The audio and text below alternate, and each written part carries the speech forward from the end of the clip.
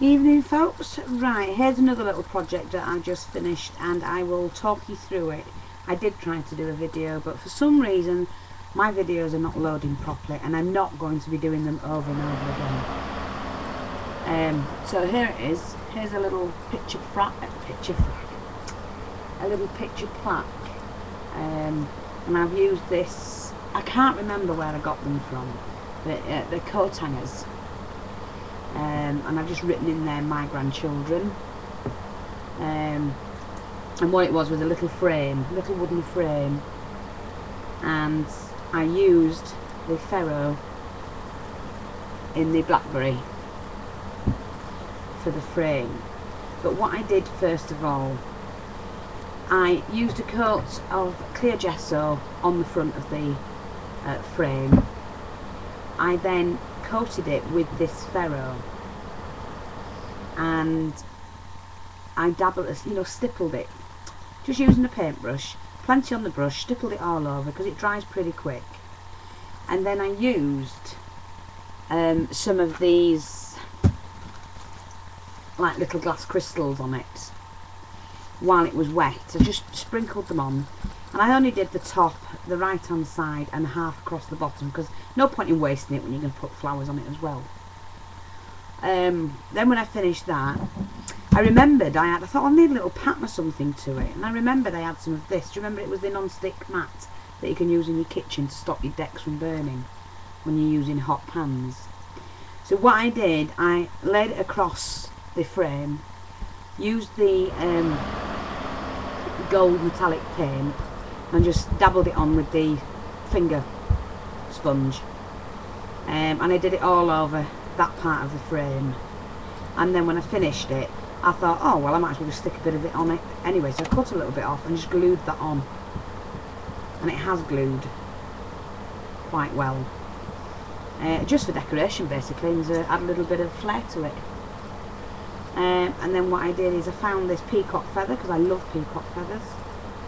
I used one of the metal, oh, just noticed that was bent now. Let me bend that back, sorry. Oh, that's it. Somehow I've bent that. And that one. Never mind, bent back. So I used the peacock feather, like I said there. Then I used one of the metal embellishments here and stuck the main rose on. And then I use the little flowers here in the plum colour, so it's all colour coordinated, and then put the coat hanger on. And I do like that, just something different. So you can, I'm not sure if you can see it up close. Oops, that way. You see the gold, the little gold squares where I've stippled it on, and then, like I say, cut a piece off and stuck it on there, and I'm quite pleased with that. This was a picture of my grandchildren, and this was my eldest one, who was actually, she was laid on top of him, but because it was a little square frame, I cut it off, cut him out and just put him there. But yeah, I like that. My grandchildren, they all laid on top of each other. And there you go. And then hung it on their coat hanger. And I like that. Should have put the date in there really. I might change that and put the date in it. So just thought I'll share that with you. Like I say, it's just trying different effects, different ways of titivating up your prop. Don't start me laughing. It's just a word we use. It's just different ways to show you how to use the equipment that you have. You know, we all have a lot of crafting, well, not everybody does, but obviously, but many of us have quite a bit of crafting material that we never ever use. And I'm not one of those that can sit here and have it sat in the drawer without being used. I just don't see the point.